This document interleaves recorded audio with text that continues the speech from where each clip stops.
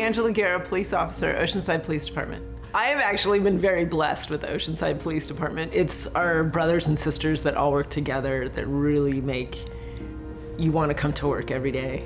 February 3rd, 2022, at about 8 p.m., we got a call of a man on a bridge wanting to jump.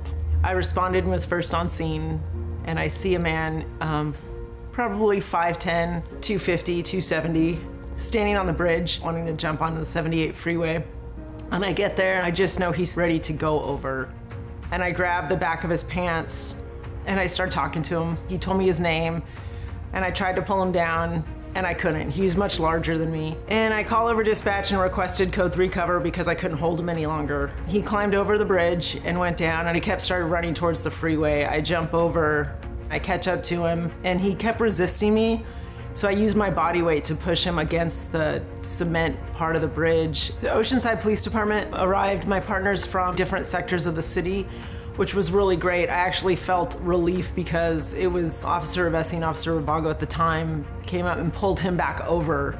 Being a woman police officer, we do offer a little bit of different side to things. We definitely think more with emotion, and at that time I think we were reacting with this man's emotions.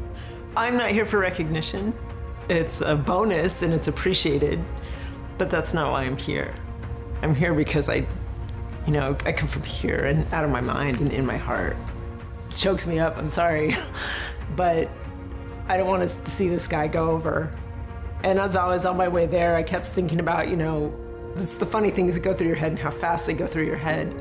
I didn't give up on him because, my faith.